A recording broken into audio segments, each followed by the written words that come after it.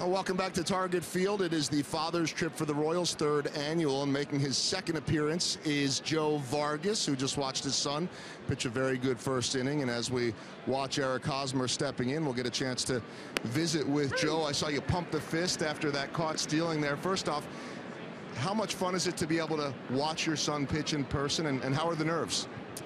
You know, the nerves have calmed down quite a bit since, we first started. That's probably just because you see it over and over again, but you still get nervous. There's still butterflies in your stomach.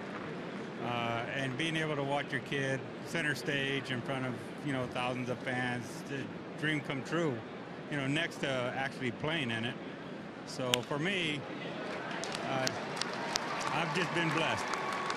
First off, we'll give you credit there for the first hit of the game. Jason, by the way, well, that'll be a good segue, was quite the hitter in college, that really comping or similar to Troy Tulowitzki, his teammate, right?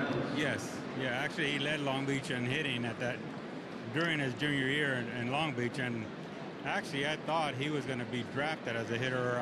What I thought he should have been is a hitter.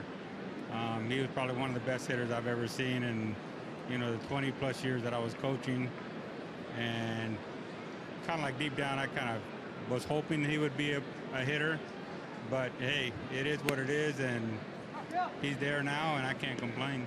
No, he's had a really good career, and I always see him as being so calm out there. You talked about nerves and getting easier. Now, it's much different when you're sitting and watching versus playing, but has he always been that calm kid? He always has.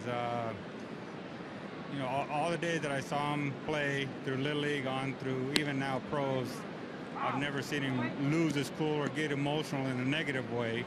You're always going to have your emotions when you're happy, and something happens like going to the World Series, the playoffs.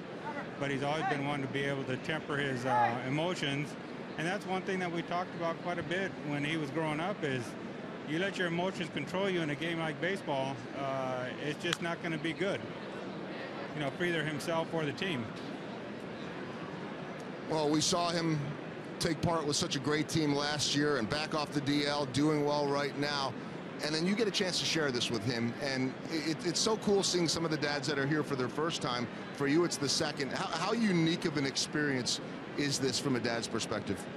Are you talking about the trip? The trip, yeah. Oh, the trip is unbelievable. You get to go and do some things that there aren't too many clubs that do this that I'm aware of. I think the only other club that I know of is in hockey that does it, and it's just, for all the dads to be able to come here and share the kind of like the inner circle of the team, be in the clubhouse, traveling on the bus with them, traveling on the team, the inner workings of the personnel, during a plane ride.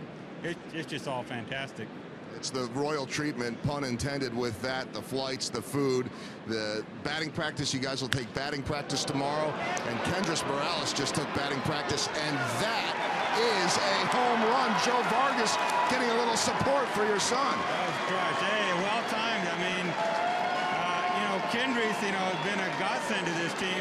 RBI machine, hitting, close to 300. He comes in key situations and drops a load like that. What more could you ask for? And hey, you know what? He's supporting my son tonight, so that's great. Love it. Keep it going, Joe. We appreciate the visit. Enjoy the week and a half. Hud, we might have another analyst here. Oh, he was outstanding. I like it. Morales dropped a load. Believe it. Right there in the upper tank.